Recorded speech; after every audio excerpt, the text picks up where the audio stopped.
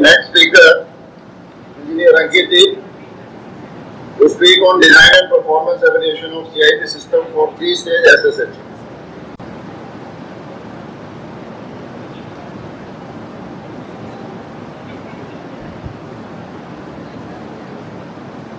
In ICAR-National.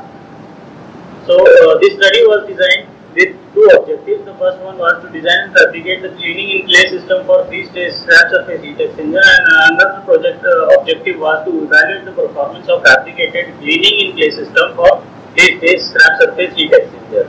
Now in these two objectives, it was targeted that the overview of the target system should be such that the CIP system should fit into the available space besides the available equipment, which is scrap surface heat exchanger 3-stage in this pattern.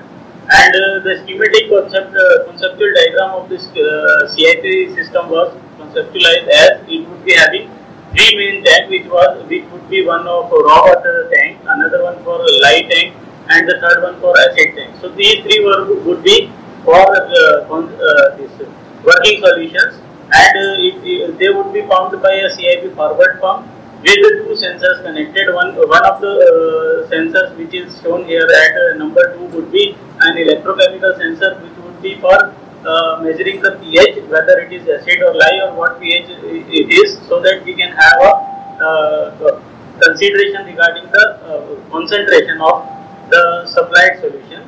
Then this 3 number is a temperature sensor, which would be PT100. And before this 3 number, there is a DSI system, direct steam injection.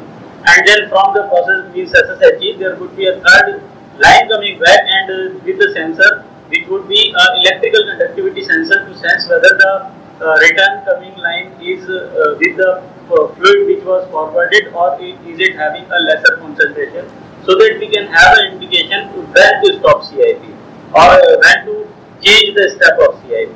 And then on the basis of the sensor's output, it would be either recovered or drained to the drains.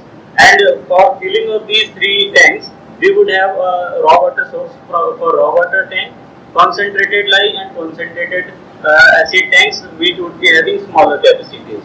So with this concept, a hold of this volume of the existing equipment was studied using 3 higher flow rates, which was 350, 450 and 528 kg per hour flow rate of water, and keeping high steam pressures and scraper speed. The steam pressures were kept as 3.5, 2.5 and 1 kg per centimeter square in scraper 1, 2 and 3, which is stage 1, 2 and 3, and RPMs were 200, 175 and 40 RPM for scrappers SSHE 1, 2 and 3. And it was found that the hold-up volume was varying between, in these variations, it was between 5 to 10 liters. So it was suggested that we should keep at least 4 times the volume and for 4 minutes of circulation time. So based on 10 liter volume, it was designed to have 150 liter compartment.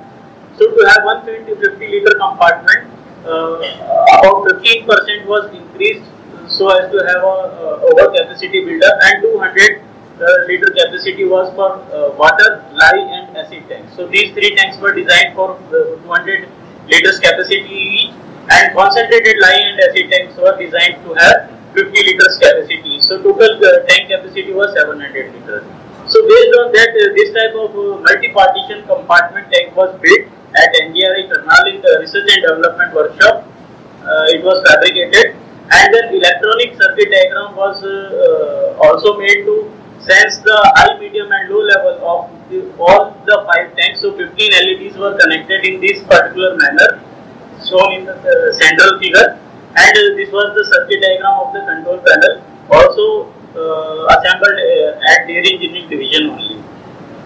After that, these sensors were calibrated, and one of the sensor, pH sensor, was programmed using open source software, which is Arduino IDE, and other sensors, electrical conductivity sensor and PT100 was with their own controllers. So this was how the sensors were mounted on the lines. This is showing the sensor should be protruding inside the line, so that the CIP solutions can be monitored online. This is electrical conductivity sensor, this is temperature sensor, and this is the pH sensor.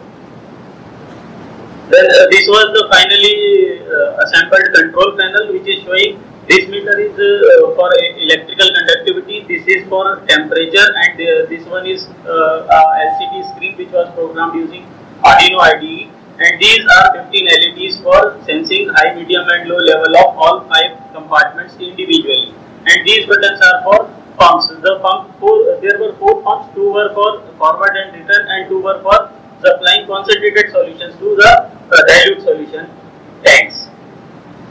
This is the CAD drawing of the fabricated CIP system. So it is showing the 5 compartments are there, and these are 2 smaller pumps for pumping the concentrated solution to the diluted solutions. This is CIP forward pump, this is CIP return pump, and this is inline filter in the return line. And these positions 10, 11 and 12 are showing the position of the 3 sensors. Now this is the overall look of the fabricated CIP system. This system is sitting behind this 3-stage strap surface heat exchanger, and this is the how the experimental flow diagram was conceived so as to have a performance evaluation. So up till now the first objective was complete, and for completing the second objective, TOA was prepared, and we have taken multiple trials using RSM. So this RSM technique was used for using FCC. Light concentration varied from 0.75 to 2%. Temperature of the solution was ranging from 60 to 80 degrees Celsius, and scrapper speed was from 150 to 300 RPM for all 3 scrappers simultaneously. These were the responses. The ANOVA table which we got from the RSM trials, and it was showing that the quadratic model was selected with significant fit. And this is significant for lifetime, total CIP time, TCP and coliform. So these 4 were the output parameters.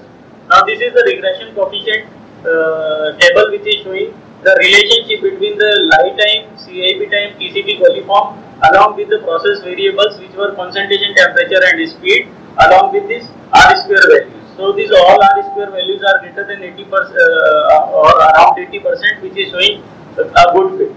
Now the optimized parameters which were obtained for this CIP system was concentration 0.85%, temperature 72.7 degrees Celsius, speed 150, which are leading to lifetime of 326 seconds, total CIP time of 1648 seconds, and TCP and coliform not detectable. Now these trials were also validated using a formula given by Lohmer et al, and it was showing that the experimental values were corresponding to the predicted value, and the model can be called as fit. Now conclusion for this was that we can have CIP system which is wheel mounted, and it can be also used for another CIP systems. And future application could be that it can be also tested for other equipments, and it can also be modified into a automatic control system.